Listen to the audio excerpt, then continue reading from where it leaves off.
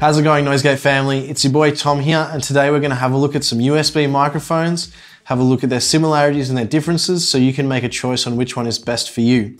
USB mics bridge the gap for those that don't have the technical know-how to set up their own studio at home.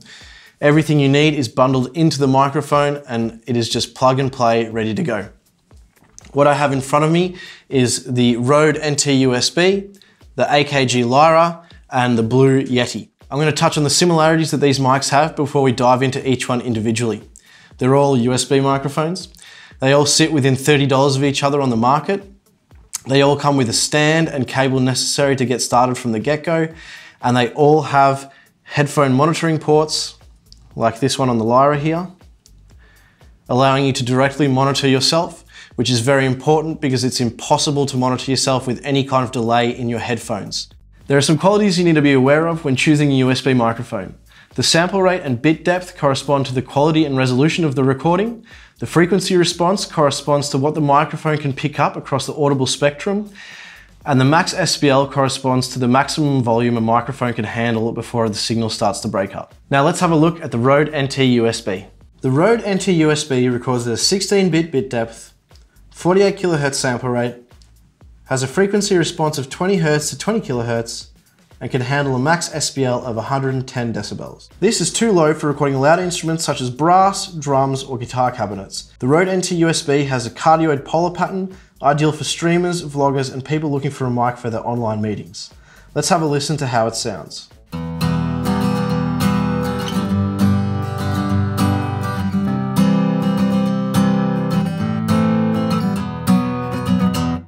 This is my voice on the Rode NT USB. On the mic, you have a knob to control your headphone volume and a knob to control the blend between the computer output and the microphone output. The NT USB comes with a pop filter to help remove plosives, a tabletop stand, a 6-meter long cable, and a carry case. It's compatible with mobile devices, so you can combine the NT USB with a mobile device and have yourself a portable recording studio.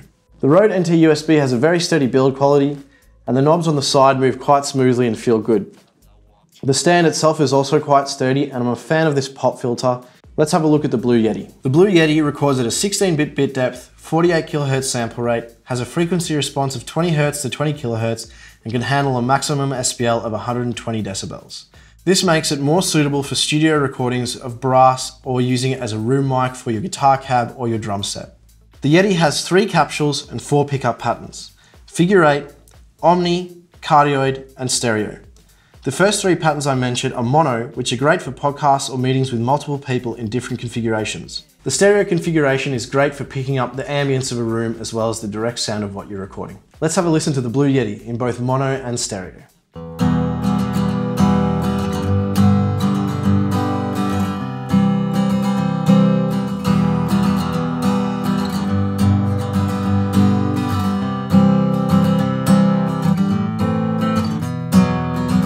This is my voice on the Blue Yeti. The microphone has a mute button, pickup pattern selector, a mic gain control knob, and headphone volume knob all built onto it. This is very handy to have all the controls on the microphone. However, it is important to not touch it whilst you're recording because it will pick up the sound of you handling the microphone. The Yeti comes with a metal stand with cable management and a 2-meter USB cable. Like the NT USB, the Yeti has a robust build quality and I think it looks pretty cool. Let's move on to the Lyra. The Lyra records at a 24-bit bit depth, 192 kHz sample rate, has a frequency response of 20 Hz to 20 kHz, and a max SPL of 129 decibels. This means it's the most robust of the 3 mics that we've looked at today and can handle the loudest sounds. The Lyra has 4 capsules and 4 pickup patterns. Front, which is cardioid, front and back, which is figure 8, tight stereo, which is a cardioid stereo configuration, and wide stereo, which is an omni stereo configuration. The Lyra has a mute button, a pickup pattern selector, a mic gain knob, and a headphone gain knob built onto it. It comes with a metal stand and a 2-meter long USB cable. The Lyra is good for both studio recording and content creation, and I think that it's more versatile than the Yeti due to its 2 stereo patterns and 2 mono patterns.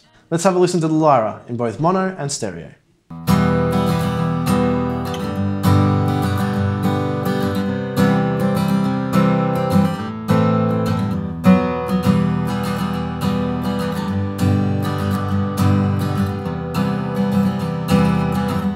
this is my voice on the AKG Lyra.